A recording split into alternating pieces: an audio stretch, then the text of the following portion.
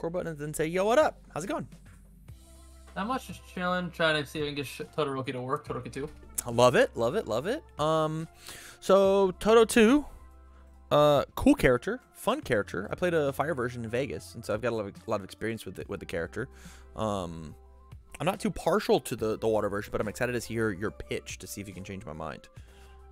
Okay, so I like the water symbol on Todoroki 2 because I think it maybe has some stuff that may start to push him over the edge now when it comes to... Right now he's that like sideboard character that a lot of people put in their side, but I think water with now the addition of Cannon Blast may get him maybe a little farther up on the totem pole when it comes to his playability. Because I think a big issue of his originally was his killing potential, because yes, you can stun a lot, but if you have like resistance any stun hate, it makes it really hard to use. But I think Cannon Blast is one of those cards that like you can buff it so much where even if they negate your stun, it's really hard to block. Makes sense. Makes sense to me. So I do think that water is a very good symbol for him. So what is the goal of the deck, Doctor? Are you trying to just like change numbers, cut numbers? I definitely want to cut some because it's a very big deck. It's 72, but again, it's Todoroki. You are cycling cards with Frigid Heat Wave. But also, I really like the idea of sideboarding Kamui Woods into Water Todoroki too because of all the breakers. So it gives you the double hit of like your breaker plus if I block you, you get -1 damage. Right. So I think like the two kind of can work a little bit together. Again, they're both not like top tier characters, but I want to see if I can get one of them to maybe push a little higher than people expect them to. I love that. I love that fully. I love that fully. So, what do you think is your, besides Cannon Blast, because that's the card that you said that you are a fan of. Yes. What's your favorite and least favorite attacks in your deck so far? I think my favorite attacks are, as you know, Cannon Blast, Frigid, and Frog Lashing. I think Frog Lashing is good because it helps you if you commit the flip foundations that you have with Cannon Blast, you can re-ready them with the next attack with Frog Lashing to basically make it a no cost. But I think like Cinder could probably be one of the ones that leave, and Downward Frostbite for sure are probably two of the ones I would say are the most common ones to leave. Yeah. Maybe I Ice think Wall. Downward Frostbite is a card that in the biz we call bad. Okay.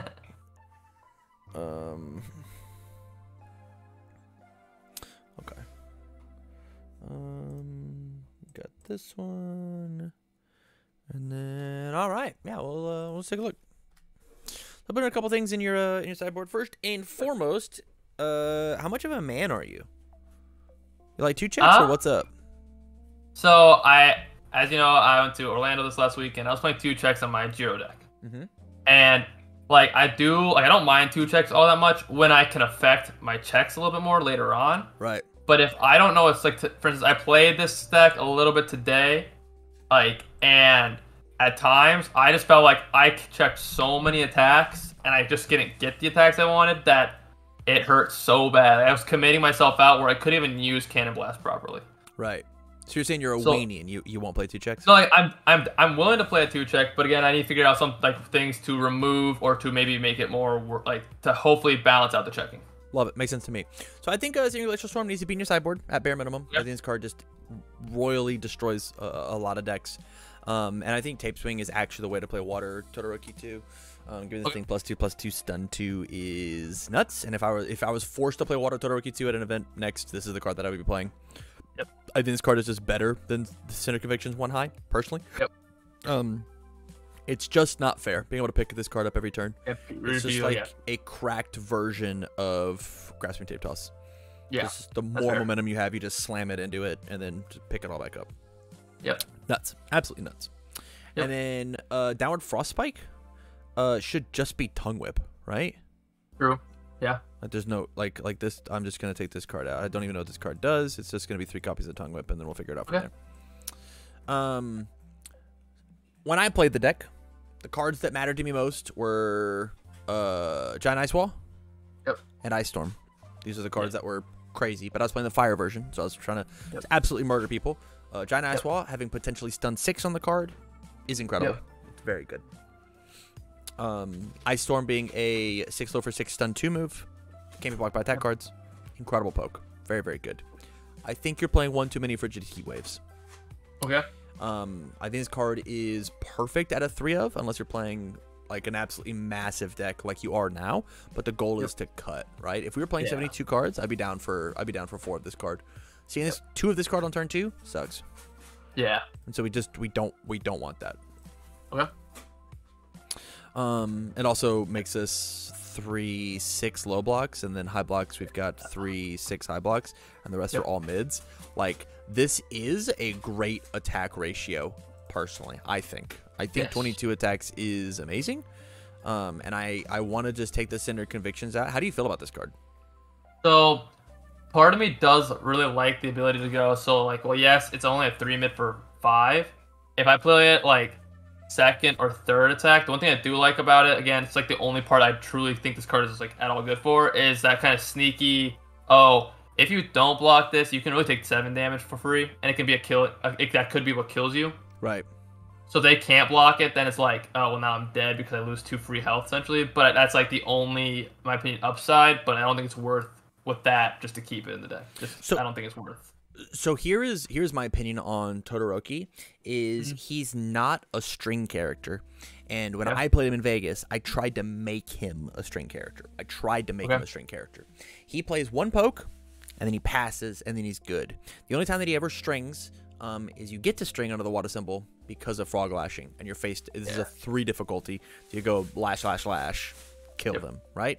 But your goal here should be, hey, this is a giant ice wall. It's got stun 4, and it's a 5 low for 7. Catch. Oh, you took it? All right, I'll build 2 pass. Hold my 3 build 3 pass. Hold my 2. Pick my giant ice wall back up on your turn. Block with my breaker. Play another huge poke, which is why Cannon Blast is so good, right?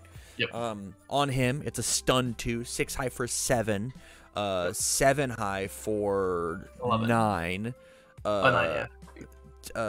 9 high for 13, a 9 high for 13 with stun 2. That's cracked. That's so crazy good. And so like he's just a big poke character, and Cinder Conviction, like you said, is a string, whereas Tape Swing is the poke. So I would either put in Tape Swing or I would put in Grab Swing Tape Toss, and I think making sure your block modifier is good. I think Tape Swing is just the answer. I have 3 of those, so I can do that. Love it. I'm gonna put in 3, and I don't think you're gonna miss it. Miss Cinder. I don't think I will either. You got the One Sports Stadium? Yep, I have the One Sports Stadium. Lucky ducky. Okay, let's talk about foundations now.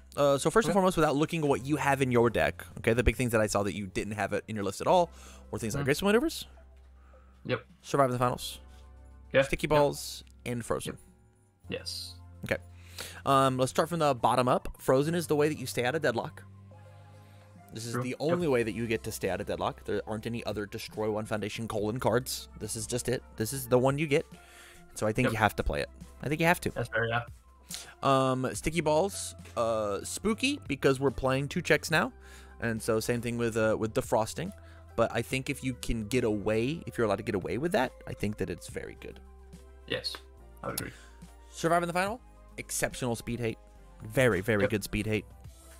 And then lastly, Aggressive Maneuvers, really good versus these the water clog decks themselves. So just feels great, feels very good. Ignores all the clog that you have. So like it looks like you're just missing like speed, and then disruption. Flow is a flow card. Disruption. Oh card? yeah, I think flow. Flow it is. Flow Either one. It doesn't. Either way it works. So, with that said, there are some interesting choices that we get to do here by cutting. We have successfully cut 1 card. Congratulations. We're not really allowed to cut low blocks until we get this a little tightened up, specifically in our high block spot. So let's just take a look at the high blocks we have. Right. Desperate Times, Self-Assured, 2 Self-Assured. We need 2 of this card. You think? So I like the ones that I have 2 of. Is I do kind of want to see it. Just for the fact that when I was running it, so like today I was playing this deck, and the one downside, I guess, maybe it's a downside, I don't really know. At one point, I found myself with 14 cards in hand, and I was like, what the heck do I do with all this? Right. So like I guess self-assured, like again, like it's nice with the draw potential, but if I have Frigids, I feel like it's not really necessary. But I did like committing to change the zone of this attack, of their attacks. Like if I needed to change my opponent's zone, I had the ability to do that. Okay. That was a really nice thing. So I think one of is probably a more reasonable thing after now like realizing when I played it, going like, I have 15 cards in hand. Yeah. What do I do with 15 cards in my hand? Yeah. Walking in a 2 of, I think this is a really good choice. Just toss the other 2 in your sideboard. First on the counter at a 3 of, question mark? Yes, so the reason why I like this card a lot is because I do really like the Deadlock enhance. I think it's really strong. Being able to go either if I'm attacking, I can make it so it's really hard for you to block. If I'm defending, I can make it really hard to pass checks. But also, since I'm running a very big ranged deck, it allows me to pass ranged attacks easily. Like if I were to do a little bit of a string, if I were to play like Cannon Blast into a Tongue Whip, it allows me to get that off way easier. Like now, it's Tongue Whip's essentially, Frog Lashing is essentially a 2 check. Right. So that makes it really nice. But otherwise, like again, I'm not set on 3. I was just like, this card just seems really good on Todoroki because he's a lot of ranged cards. This is the best 1 of in 5 diff water decks possible, right? It needs to be just threatening enough for the Deadlock ability to matter, right? Like them existing. But because we're not like Asui, right? The commit cost is actually real. She gets away with it really, really easy because you go commit and then you flip to ready her and then you ready it back up with Frog Lashing, right? Like that feels really good to like use all of the card, but it's constantly just commit for +1/+1 -1 difficulty is fine. It's fine. It's not great. Choosing a hero name, you're gonna have to sell me so hard on this card. So I'll be honest with you. I misread the card the first time I put this in the deck. When I played it today, I realized I misread the card. Love it. I didn't realize that it was like Drowning Resentment. Yes. Okay. Sell me on it. So I like Drowning Resentment. I think it's a nice card, especially on again Todoroki 2, because you can make any of your attacks stun. Yeah. Any range attacks you have stun really. And also I do like today I was playing against an Eraser head and Drowning Resentment like felt really good. Yeah. For when he did the race, picking up a discard, I'm like, yeah, flip, yeah. Now you have an extra difficulty to all your attacks. But like, I mainly have it there for the +2 damage to really push something to either lethal or to make it worth the half block. And it's like, well, I'm still taking an additional 1 damage.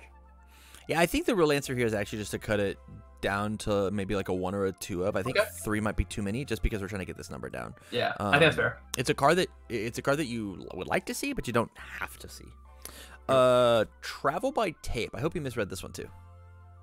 So the reason why this is kind of in there is for when I do my blocks. I like it for when I block and I can go, okay, well, like for instance on Kamui Woods, it'd be really strong because I can go, okay, block, discard it, and I can just keep blocking and no progressive difficulty. Right. But again, it's still I think change. My big issue was my mid blocks, so it was mainly there also for that change of your zone. Your Rebel's attack, so I can go, okay, I can change to a mid, and now I can use my breakers a little more easily. So I think cards like this are a trap, and they actually are a telltale sign that you have made a less optimal deck, because you said that mid blocks are my deficit. So I'm going to put in this non-mid block to help me with mid blocks. Yeah, that's fair. Put in better mid blocks. Wouldn't Tape just be like a better option? Putting another more ice legs in be better options than putting in this so 2/4/2 high block. If this card was a 2/4/0 high that did all this, I think I'd be in, right? But I think that it's a little overstated for what you're getting out of it. If you love the card, I want it to be a 1 of. If you're not absolutely married to this card, get rid of it, man. This card is not good. Maybe in set 6, set 7, this card will be okay. But at the moment, this card, if you're thinking about putting this card in your deck, it is a smoking gun of, oh, I've got something wrong here. Got you at a 4 of. Love it. It's spam, irrefutable, making a stand, struggling with studies. Tape.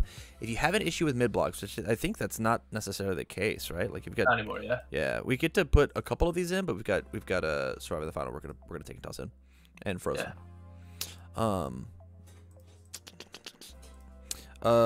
Tape. Think Fast at a 2 of? Question mark.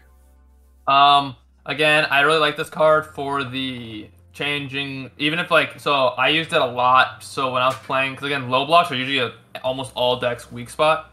Yeah.